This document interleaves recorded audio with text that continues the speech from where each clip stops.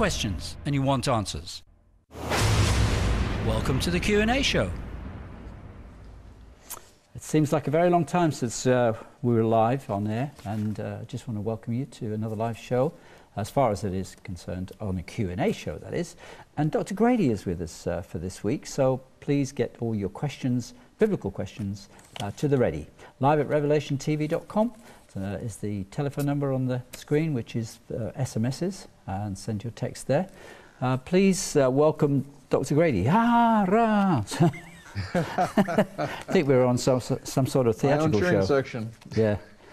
Now, it's nice to have you back, sir, and see you back at home, which is good. Yes, don't get here very often, as you know. But oh, and don't forget your science questions as well as the biblical ones. That's right. So have them all ready. The only ones that Dr. Grady doesn't go near are the eschatological ones, which is all about end times and the prophecies, particularly concerning end times. But prophecies in general, they add a lot of weight to the Bible's credence, do they not? Well, yes, and of course there are many fulfilled prophecies, which we can talk about. You know, the historically fulfilled prophecies are tremendous, especially, say, Daniel's prophecies, Isaiah's, and so forth. All the prophets are important, but some of the prophecies are phenomenally accurate. Mm-hmm. And of course, there are different ways for various people to interpret them, and yet it says in Scripture that it's the Holy Spirit that is really the one to interpret Scripture. But we do help him rather a lot, don't we? Well, indeed. We have to look back with a historic perspective and take a look at no prophet is a true prophet unless all the prophecies are true. And of course, that's one of the things that we can look at the Bible with its integrity, is that all the biblical prophecies that have been given and fulfilled in the past have been dead on, and we have therefore every reason to believe that those prophecies which are yet to be fulfilled will also be fulfilled exactly in the same way. Mm-hmm. Maybe we'll get into that a little bit later as well, but texts and emails are already coming in. There's one from Dave here, says, "Good evening, gentlemen. Please, can Dr. Grady explain if and how polonium halos can disprove the Big Bang Theory?" And that's from Dave, as I say. I would not relate the polonium halos to the Big Bang personally. First of all, there's much new research on polonium halos which you may not be aware of, which indicates that they may not be as useful as we once thought in terms of a young Earth. They're interesting, certainly, as an artifact. But modern research has put them into somewhat of a speculative nature, where we have so many other scientific arguments for young Earth, young universe, we don't really need them anyway.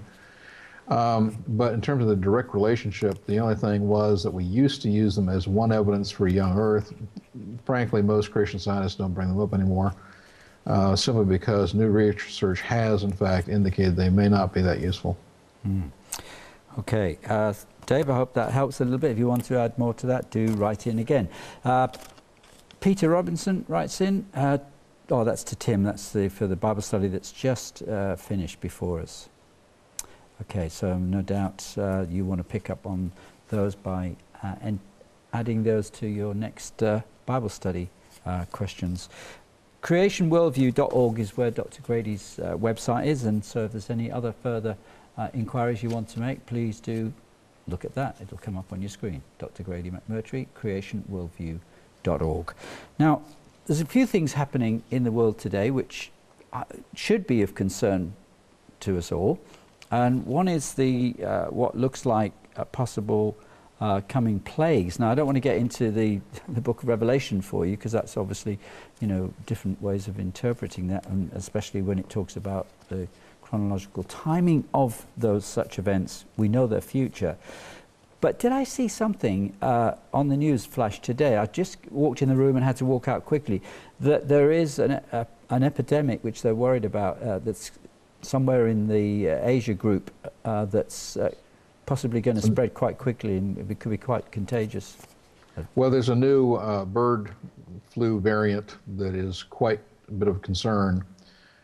People are dying from it, and at the moment we have no effective means to counteract it. That is starting in China and the Southeast Asia area, as it usually does, because of their very high population densities. And that is becoming problematic. So, for instance, our Center for Disease Control, CDC, in Atlanta, is looking at this, trying to determine whether we can come up with, in fact, a vaccine for it, and so on. But it is very problematic. I would point out, without being alarmist at all, I hope, please don't take me the wrong way, I don't want to get into plagues, but I would point out that such things as this virus mutating are simply a part of the continuing decay of the system because of human sin 6,000 years ago, and that we certainly will see more and more of this in the future.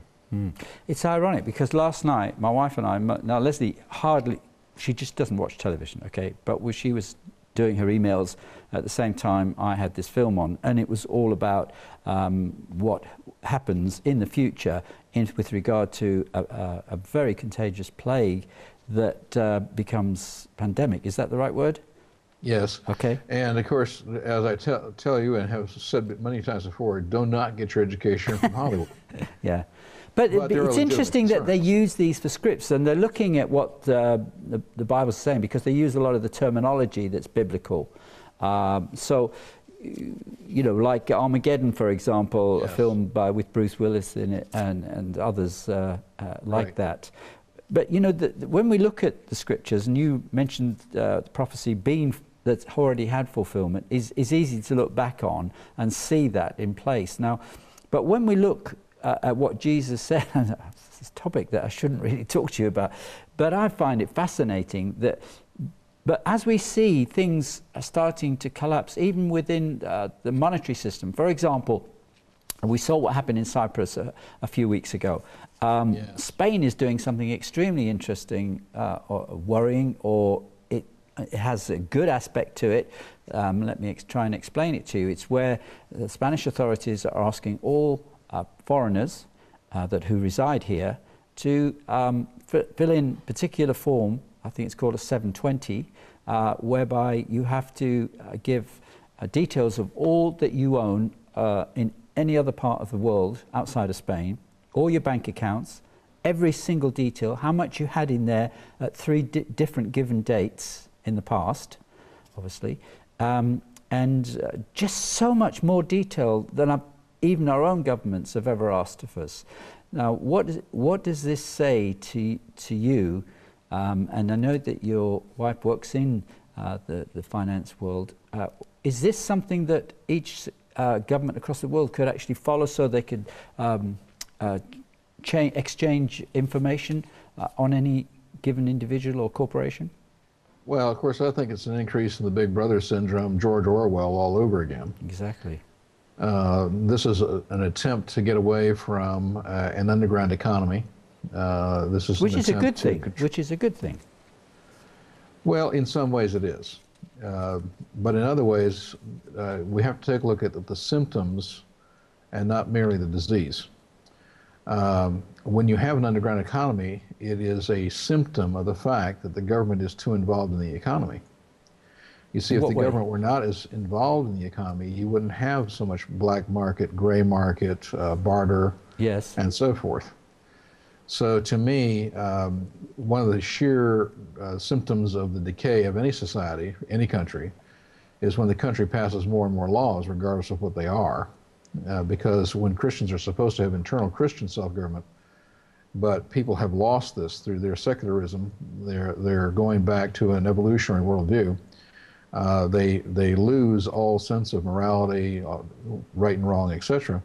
Then the government has to tell them externally what's right and what's wrong, and this is just an indication of the decay of the whole system. Mm-hmm. I mean, it's right to pay unto Caesar what is Caesar's, and in tax terms. Taxes per se I don't have a problem with, as long as they were used rightly. Unfortunately, as you and I both know, tax money is being absolutely wasted in every country in the world on all kinds of things. The greed, the corruption, bad programs, worthless programs, etc. Mm-hmm. But there's absolutely a biblical basis for government. There's absolutely a biblical basis for taxation to support the reasonable government. But it's to do things such as our American Constitution originally envisioned, which was, protect the borders, build the roads, have a military. It was never intended to be a welfare state, etc. Mm-hmm. Ironically, I mean, only in the newspapers of recent days have so many Spanish figures that work within local government, especially around here, are facing trial because of them taking money out of the tax system for themselves and laundering it. So, I mean, it's a shame in one sense that we do pay much higher taxes here than we do in the UK, but for it to be siphoned off in this way, it's really tragic. But it's the one good thing about it. It will actually sort out those who are into money laundering, who are into crime, particularly like mafia crime, which is quite big business. So therefore, the sort of the underground monetary system, the black market as it's called, isn't it, would actually hopefully disappear. So you can see there are good sides to that, but it affects a lot of people with regards to they're being fearful that are they going to do something that Cyprus did recently and just come, thank you very much, we'll have that. Well, that's the problem, which is, yes, if it stops money laundering, I'm all in favor. As you know, my wife is involved internationally with this sort of thing in her work. But if it's being used, and ultimately, of course, the downside of that is to, in fact, take money out of private accounts, simply say that whatever you've got belongs to the government, then that's a bad thing. Mm-hmm. Okay, so do you think this will lead to a cashless society, perhaps, as well? That's another choice that the governments, if they get together about, would actually benefit by having a cashless society, because they could stop a lot of the sort of black market. Well, again, in theory, it's one of those things about it looks good on paper, but it doesn't necessarily work well in practice. And so, again, there are many good and bad aspects to these kinds of systems. I was in Estonia 2 years ago. It was interesting to me that they have eliminated checks in Estonia. You either do cash or you use, in effect, a debit credit card system. But there are no more checks. That's right, isn't it? So we're heading in that way, aren't we, really? So that everything's so much easier to do through just money transfers, etc. But well, it becomes all electronic. Yeah. Of course, there are downsides to this, such as what happens when the electricity fails. Good point. Yeah. So cashless has its downsides too. Right. Let me read this as a little smaller writing. What do you think of the work of Bart Ehrman? Who is considered one of the world's leading Bible scholars, but fortunately, though he started off as a Christian, he's now highly critical of the Bible, especially the New Testament. Personally, I'm not familiar with the name, so you might have a comment on I don't. Yeah. Well, let's just take it from a different angle. We've heard quite the opposite happening as well, where some people who've been extremely anti the Bible and Christianity or faith at all and come from an agnostic or atheistic background and just read the Bible and became convinced that it was the Word of God. Hal Lindsey was an interview that I did many years ago, and he said one of the greatest legal minds that America had looked at the Bible to see if there's real evidence for the resurrection of Jesus Christ, and he said there was far more and better evidence for that than there was that Julius Caesar ever existed. And to an extent that's true, although I would not have picked Julius Caesar. But nonetheless, there is ample evidence that the resurrection is true. In my own life, my own conversion to Christ, one of the things that, and I would say the last straw that broke the camel's back for me personally, was that indeed 500 people were willing to die without recanting that they had seen him after the cross. And therefore, to me, that was what sealed it. No one will knowingly, voluntarily die to support a lie. Very good. Very good point. Alex, if you wanted to put a bit more meat on the bones as to why this man changed his mind about the Bible and Christianity, that might help us to understand how he arrived at really falling out of faith, as it were. Let's have a look at what Peter is saying. Could you ask Dr. Grady if he believes Luke, the writer of the third gospel, was a Jew or a Gentile? Well, first of all, Luke came from Egypt as a Jew. This is we know this for a variety of things, but as a Jew who came from Egypt and came to Israel, he had grown up with Septuagint. And so he was a Greek-speaking Jew from Egypt. Rather than a Gentile? Not a Gentile. Right, okay, that's interesting. Because a lot of people think he was a Gentile, but just a believer, but interesting. So he was part of the Egyptian, as it were. Yeah, part of the Egyptian Jewish community, which used the Septuagint because in Egypt, Greek was the language that they were using. Is that and that's why they translated the Hebrew text into Greek. Does it go back to Alexandria? It goes back to Alexander. It goes back to the Ptolemies and so forth, yes. Yeah. When Alexander died, his empire was, of course, split up amongst his generals, one of them being named Ptolemy. That's it. Took Egypt and became actually a pharaoh. And the most famous of which, probably to anybody, is Cleopatra, who was the last of the Ptolemies. God, you don't get all your history from the History Channel. Get it right here on Revelation TV from Dr. Grady. Why did Jesus say only the Father knows when the end is? Why not the Holy Spirit too, as he is part of the Trinity? Well, first of all, Jesus, when he speaks, he is the Theanthropos. He is the one who is 100% God, Theos, God, and 100% man, Anthropos. So he's the Theanthropos. And because he is God, he is perfectly able to speak solely out of his humanity in certain instances and solely out of his godship in others. And when he said only the Father knows, there's two things that you need to remember. First of all, this is the statement made by the bridegroom concerning the wedding ceremony. And remember that as Mary and Joseph were betrothed, they were considered married, but the marriage ceremony had not actually taken place. And the young man had to go home, build the chadar, and build the house and so forth for them. And only when the father said that the house was perfect and complete and ready for the bride would there then be the ceremony. Well, that was, so people would ask the bridegroom, well, when is the wedding? And he would say, only the Father knows.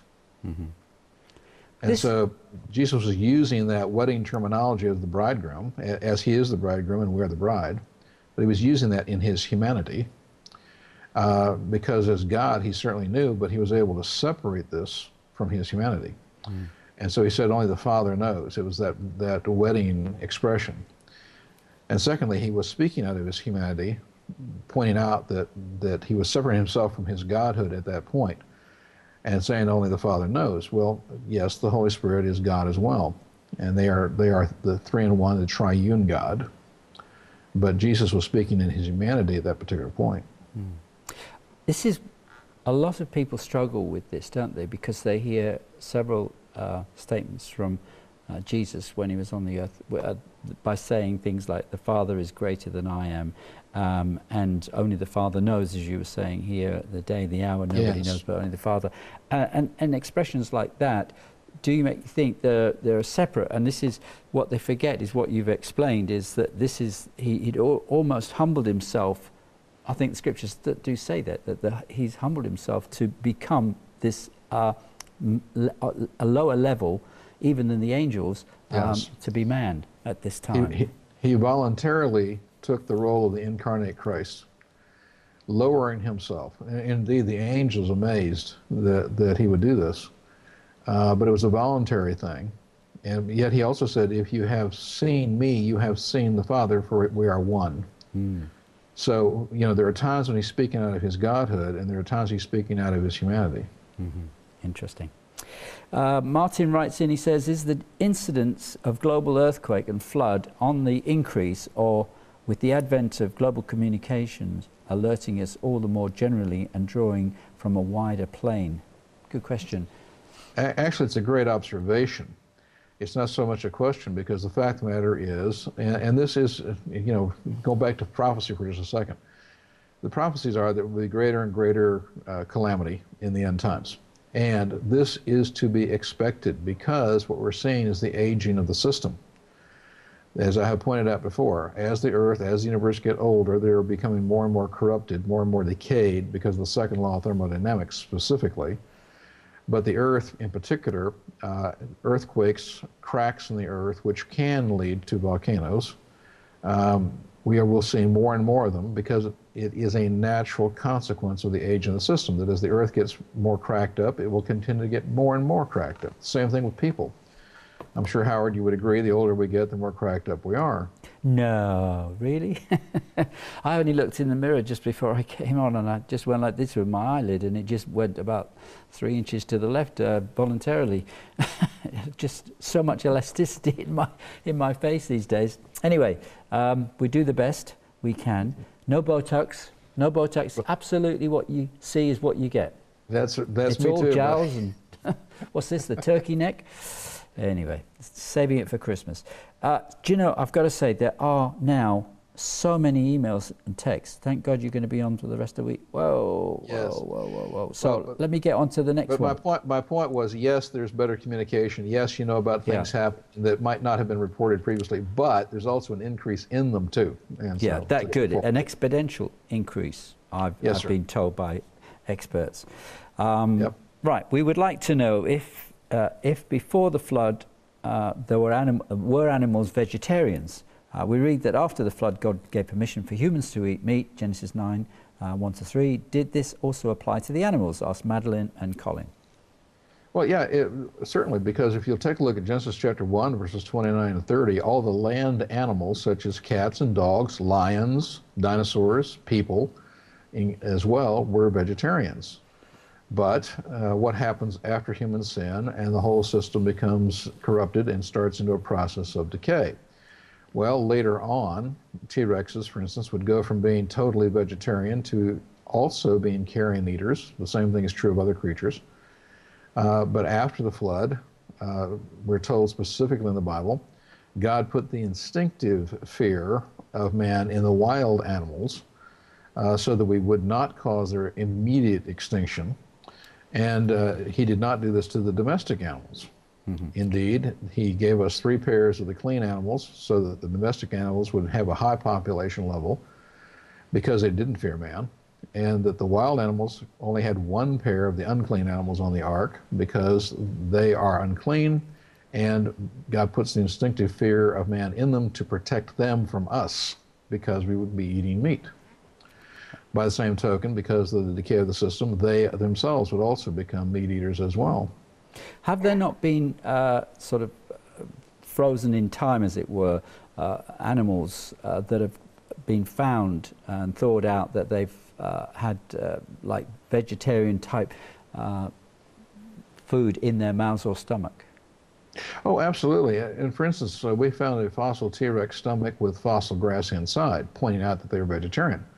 By the same token, we found a different T-Rex where in the stomach there were very small dinosaur bones crunched up, but the T-Rex could not possibly have captured these. They're much too slow to have caught fast, rapid, small ones. What it means is they were eating them like carrion. And even evolutionists for the last 10 years have agreed basically on that point. And sharp claws and sharp teeth do not. A creature, make a meat eater. Panda bears are vegetarians. Koala bears are vegetarians. Fruit bats are vegetarians. They have very sharp claws, very sharp teeth.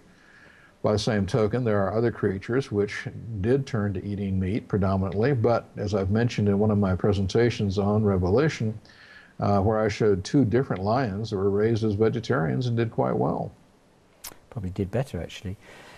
If the water was 10,000 feet deep during the flood, there wouldn't be any oxygen from the trees. So how did Noah breathe? And he'd be freezing.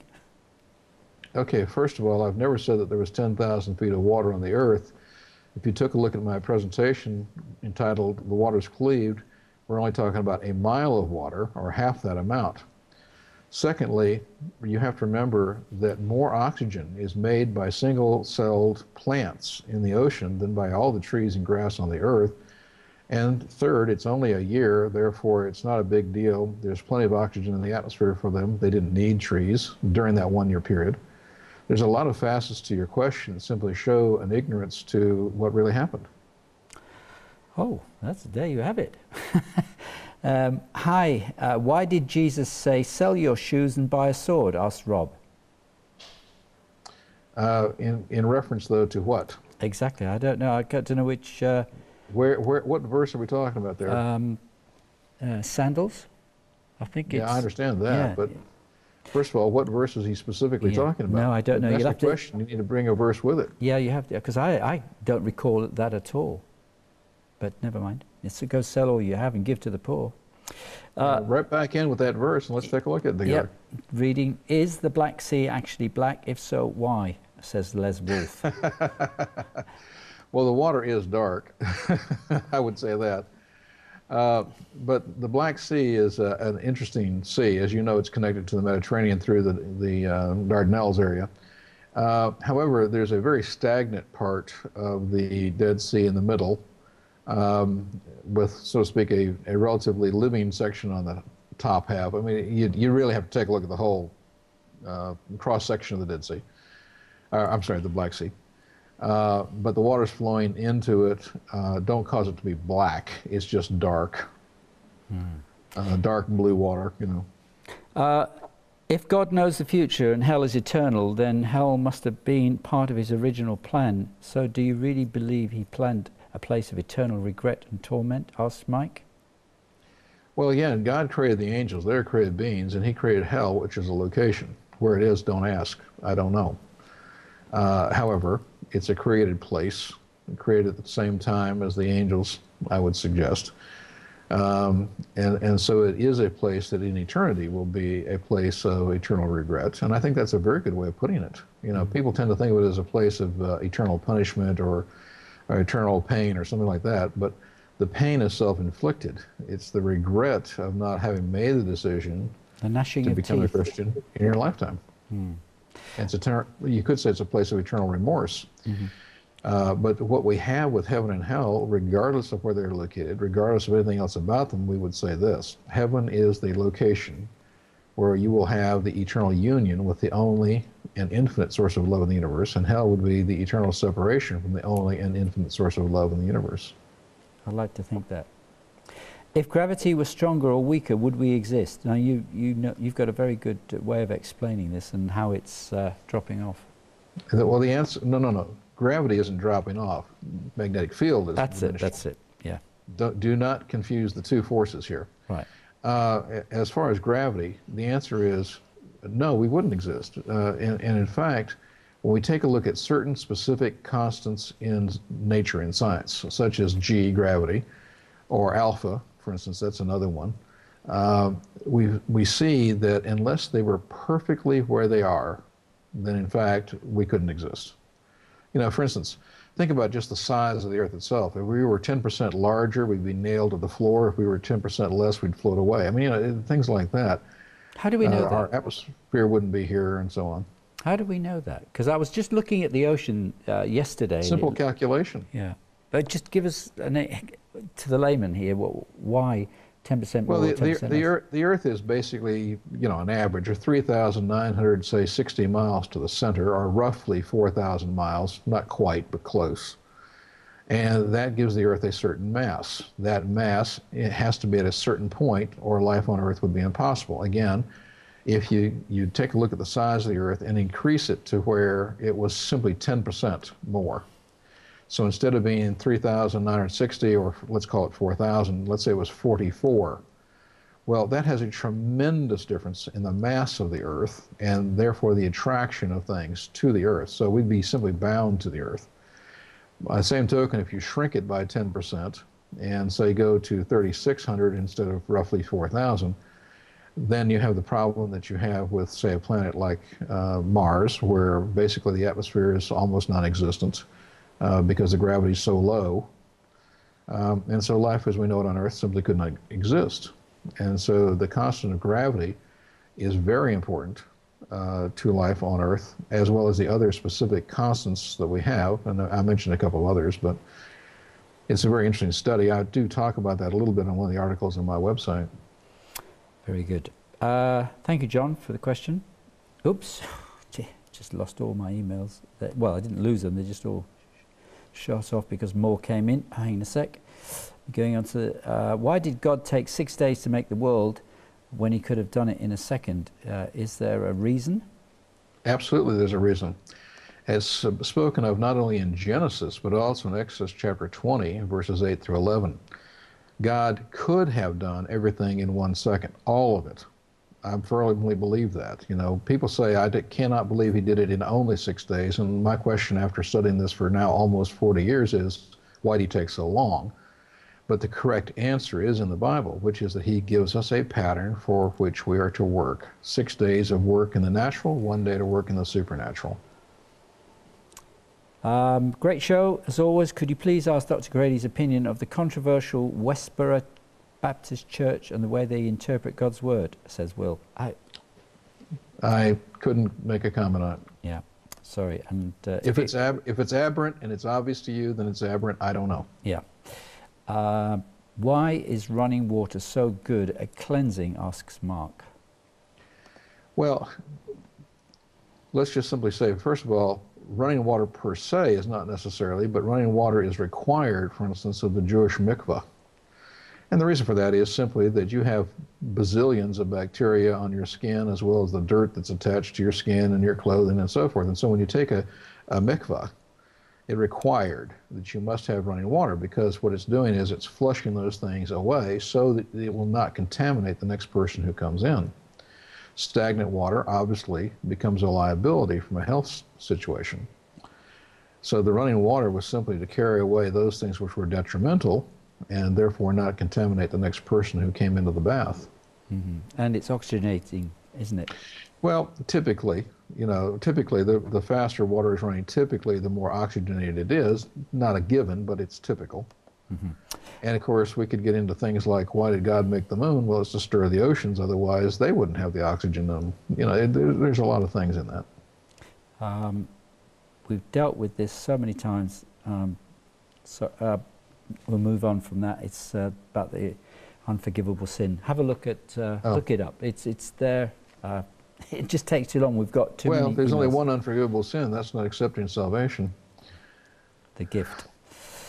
Why do the Jews call themselves Israel when the name was inherited by Joseph's son Manasseh and Ephraim directly from the dying Israel Jacob himself? Genesis 48:16. Not the Jews of Judah, asks Joe. Sorry, Well, John. First of all, you have to remember that these words became generic. And so Israel was associated with the 10 northern tribes as a generality. The word Ephraim also in this context. But Judah was actually Benjamin and Judah. But Benjamin was such a small tribe, which is the tribe that basically we have Bethlehem, that while it was the smallest tribe next to Judah, everybody just called it Judah, but they also meant Benjamin as well. That was the southern portion that was not carried away into Assyrian captivity. That's the portion that was captured by Nebuchadnezzar. But these words, Ephraim, Israel, Judah, became generic terms, not specific ones, over a period of time. Mm-hmm. This is from Terry. I have pre-read it. I think it is okay to read out. It isn't necessarily eschatological. The Bible, through Paul, tells us that to be absent from the body is to be present with the Lord. And Jesus told the thief on the cross that he would be with him in paradise that very day. How does this fit in with the judgment that we all have to go through? Well, first of all, think about the chronology of what you just said. Today, after the resurrection, to be absent from the body is to be present with the Lord. However, when Jesus was speaking to the thieves on the cross, the resurrection had not yet occurred, and the thief would be with Jesus in paradise for 2.5 days.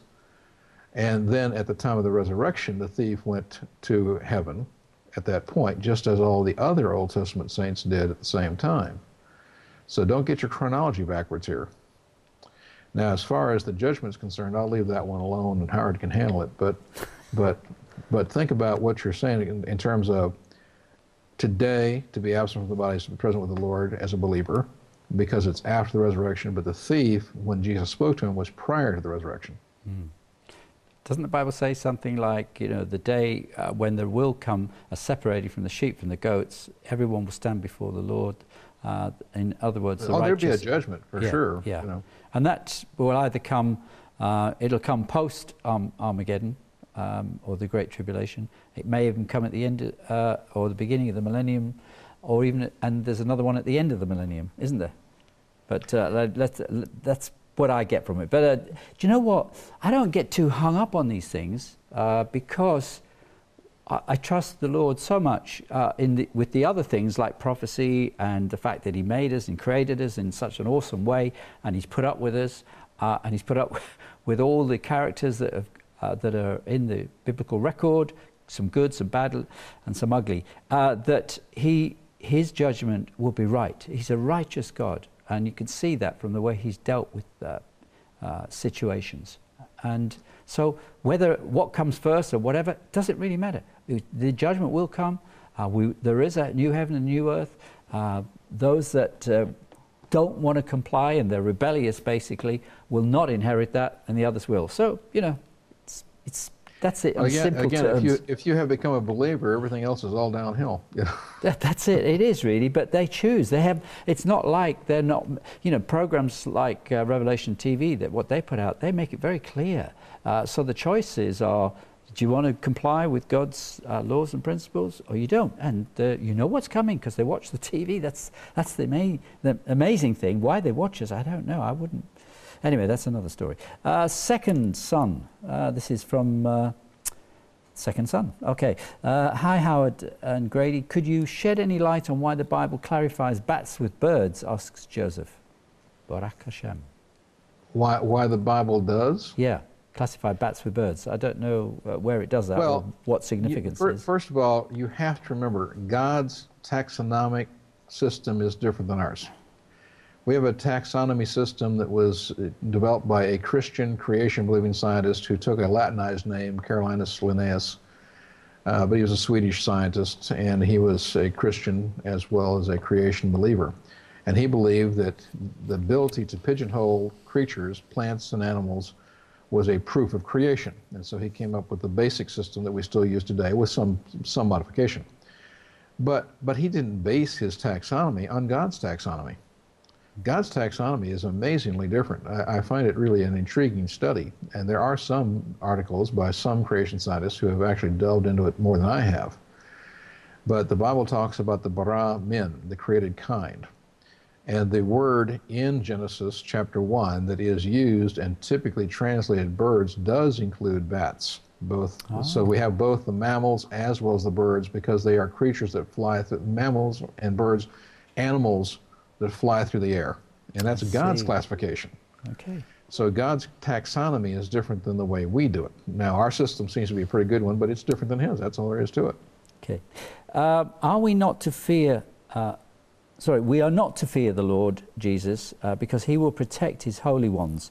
None of the plagues of the Egyptians shall touch the elect, says Michael O'Brien. That's a good point. So in the coming days when we do face plagues of quite some magnitude, could we look at the account there when the 10 plagues that were put upon the Egyptians, and some affected at the beginning also the people of Israel, or the Israelites, but in the end we saw that the Israelites actually were exempt or did not suffer at the hands of the plagues. So could we claim that there's a possibility that we wouldn't do this in the coming days leading up to Armageddon? I would personally not take that approach. The first 9 plagues in Egypt were a direct attack by God against specific 9 Egyptian gods, which then affected the Egyptian people only. The 10th plague, the Jews themselves participated in it, of course, but it was still an attack against an Egyptian god who was Pharaoh himself. The 10th plague, which was the death of the firstborn male, meaning that if a male opened the womb of any human female or any cow, for instance, they would die if they were not covered by the blood. And so it did not affect the Jews because they were covered by the blood on the doorposts and the lintel of the threshold. So I would be very careful, because if you think that becoming a Christian is going to prevent you from getting a disease sometime in the future, I think you've got the wrong motivation into wanting to become a Christian. That's a bit hard on some people, because I would think that they don't do it for that reason, but they might No, expect I said it. if. Yeah, but they No, might but I said expect if. it, given the fact that there are some historical accounts of being set aside and not being not suffering the consequences that other groups of people did. Yeah, well, there's God's protection, of course. I'm simply pointing out that if you have a plague, even some good people are still going to die in a plague. Yeah, I have to agree that I would be ready. I mean, because I'm not, maybe my faith doesn't isn't as good as Michael's. Anyway, Alex got a good question here. If the Earth is 6,000 years old, are all the other planets and stars no older than that? Or in the beginning, God created the heavens and the earth equals mean other planets or stars could have been created before the Earth? You could read that scripture that way, couldn't you? No. Okay, it's I knew impossible. Okay, tell us why. Well, simply because if you read Genesis chapter 1, it tells us that the sun, the moon, the stars, which would include any planets that God created, were created on day 4. And so the Earth is 3 days older than anything else in the universe. But some would say, well, he couldn't see the sun because it doesn't matter. The mist and everything else. It doesn't matter. A day is not defined by the sun. A day is defined by one rotation of the Earth. Now, God the Holy Spirit started the rotation of the Earth in Genesis chapter 1, verse 2 on day 1. After the Earth was rotating in verse 2, then in verse 3, God the Father creates light, which is traveling in one direction because he doesn't need the sun, the moon, the stars to make or reflect light. And a definition of a day is one rotation of the Earth. It doesn't matter whether you see the sun or not. If I put you in a coal mine 1,000 feet below the surface of the Earth, close the door, turn off the light, you're in absolute and utter darkness. If you then experience one rotation of the Earth, and when you come back to the same spot in the rotation of the Earth, I then open the door, whether you saw the sunlight or not, you have experienced a day. And God says it's one period of darkness, one period of light, one rotation. Right. On day 4, God then creates the sun, the moon, the stars. The sun takes over where God had spoken light into existence 3 days earlier. The sun takes over for that particular purpose. And the Earth is then going around the sun because of gravity. But no, the Earth is 3 days older than any other physical object in the universe, period. Now, we know today of at least 500 or more planets, or at least implied. When I say no, it's just a general consensus that they're there because of various evidence, though we've never seen them and we've never actually been to them, etc. I would not refute the scientific evidence that they're there, but they don't support life. God can decorate the universe any way he chooses to, and therefore he has, and we now know he has put planets around other stars, but they can't support life. Not the ones we found so far, anyway. That's right. I'm glad you qualified that, because I know they're out there searching. Satinda writes in Genesis it says that Noah was a righteous man. How can this be when you cannot make yourself righteous, and the only way to be righteous is through Christ? Thus, if Noah was around before Christ, how can this be true? I heard Chuck Misler saying that the correct translation was that he was a perfect man, meaning his bloodline was not corrupted by the Nephilims. Could you elaborate on that? I think there's quite a lot mixed up in there. Let's go back to, who was it? Enoch. How did God describe Enoch as well? Well, he was living with such a close relationship to God that he walked with God, and God took him to heaven directly. Now, we know that he will die eventually. That's mentioned in the book of Revelation, when he will actually come back to the earth and have to experience physical death. But then again, Elijah is also in that category. I'm thinking in terms of the fact that he was an upright man. Look at Job. How did God describe Job to Satan? Do you remember? Well, you see, I was going to mention Job as well, but Noah and Job knew the ordinances, laws, commandments of God. Noah was a prophet, a priest, and a king. Noah offered sacrifices.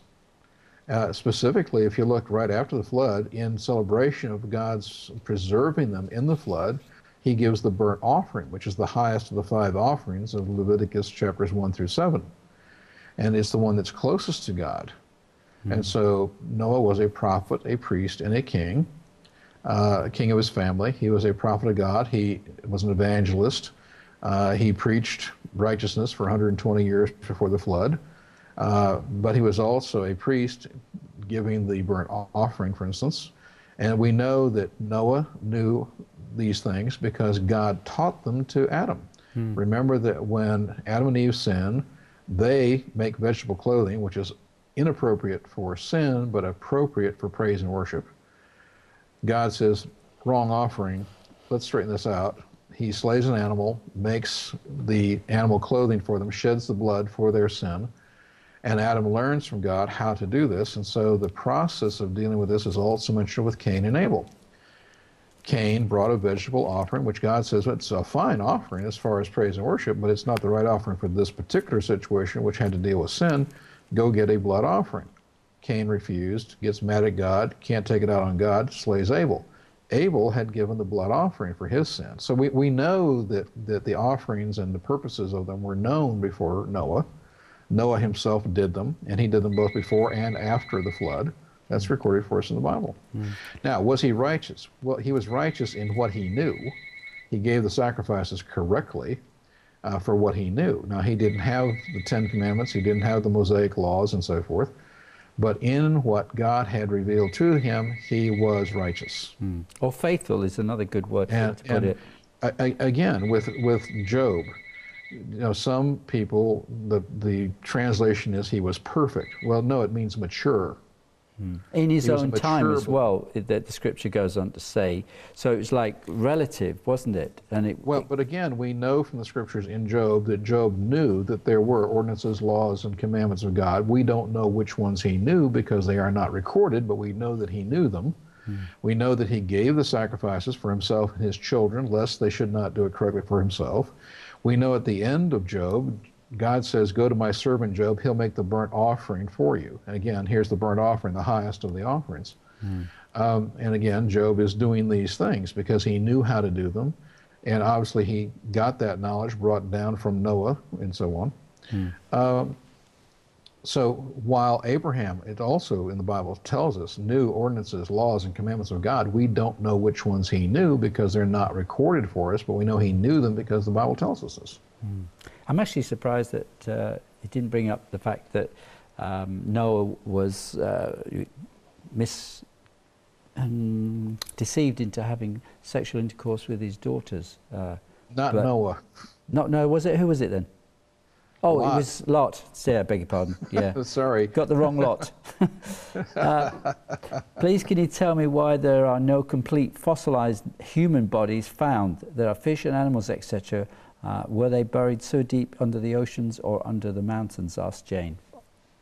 Well, actually, we have found human remnants, bits and pieces that are pre-flood. The problem is twofold. We have actually found some relatively complete skeletons, including there are some that were encased in limestone, found in 1812 down in the Caribbean islands by the British, and stored at the British Museum of Natural History. And it was actually declared to be proof of the authenticity of the Bible and the worldwide deluge, the flood of Noah. But as evolutionary people became dominant in science in the UK, these specimens were eventually taken off display and stored away. For all I know, they either are still on storage or they have been destroyed. I don't know which. However, we have found bits and pieces of humans since then. The problem is that evolutionists know that humans didn't exist millions of years ago. So anytime they find a human artifact, as they see it, they clump it with the Australopithecines or apes or whatever.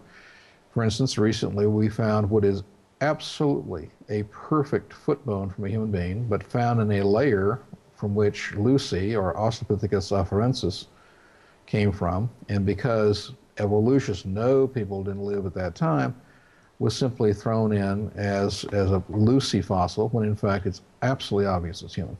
So there's the bias of the people who found these artifacts. Secondly, people died on the surface of the flood. What happens when people drown on the surface? Well, their bodies go down, then they bloat, then they come back up. They are disarticulated easily. We're soft tissue body creatures as defined medically. And the bodies would have been also suspect to creatures who were trying to survive, eat them, the decay on the surface and so forth. The disarticulation would make finding whole skeletons very difficult at best. And the misidentification and bias of evolutionists when they have found them. But what we have found that is absolutely unarguable are human artifacts in layers that would predate dinosaurs, according to evolutionary thinking. And I've showed many of those on Revelation and other programs. Yeah. Now this is interesting because let's put the boot on the other foot. If it had been such an incredible fossil record that proves evolution over a period of time, then you would find even billions of artifacts and also human remains, would you not? Well, again, as I love the way you express it in the UK, let's do the maths. If a human generation were 40 years, and if humans had been recognizable as humans evolving from apes for at least 1 million years, well, you would have had 25,000 generations. Where are the artifacts? Where are the bones? The fact of the matter is that the fact we don't have them is a great argument for not only a young Earth, but the authenticity of the Scripture. Yeah. Salma, this is, it's not necessarily an eschatological question, but you're saying something about when will the timing of the resurrection be in the millennium. I think that's something... that's an eschatological question. Yeah, it is really. Bring that back on next week. I think we have Pastor Derek from Oxford Bible Church. I recently received your study guide of the Feast of the Old Testament, which was a great blessing. Thank you. How did the Jewish nation define a day? At dusk to the following evening, or is it to do with the moon rise or setting, as the month is from new moon to new moon at the time of Jesus? Great blessings to you both. Tim. I did discuss that in the syllabus that you purchased. Thank you very much. I appreciate that, and I believe I autographed it for you. We've got 2 minutes. Remember that it's moonrise, or when we see 3 faint stars, but the day does not begin until sunlight is completely gone. So today it's defined as 90 minutes after sunset. This goes back to Genesis, where the day begins in darkness but ends in light. And so it cannot be twilight. It cannot be just even a little bit of the light coming over the horizon. It must be completely dark. And that's either moonrise, or there are 3 faint stars that were chosen. When it's dark enough to see those, it's the new day. How come Adam and Eve and the rest of the patriarchs weren't warned about the eternal punishment of hell, and as how Jesus taught about it when he was on the earth? So when was the first mention of hell? You know, I don't recall the exact thing about the first mention of hell specifically. I'd have to kind of look that up. However, I would point out that they did know that there were consequences. You know, do this, do not do that. If you do that, dying thou shalt die. That when you eat from the fruit of that tree, which I told you not to do, there are going to be consequences. And the consequence is you're going to die spiritually immediately, and this will cause your physical death 900 years later. Mm-hmm. Okay, somebody else might be able to find that out, but it would... oh, I could look it up, but just we don't have the time. It's exactly, because we've got seconds left. A minute. Okay. Sorry about that, guys. And also, as I said, we've got Dr. Grady with us tomorrow, which is Tuesday night, and also Thursday night. So for all of you... It's going to be a great week, man. I'm looking forward to it. And we will start with the questions that we couldn't answer tonight. So tomorrow it'll be at the same time for the question and answer. Thursday will be a slightly earlier time. And in the 30 seconds I've got left, I just want to say to Dr. Grady, we really do appreciate you spending your time with us all the way from Florida. And thank you so much. And God bless you, sir. It's always my pleasure. You know that, brother. Yeah.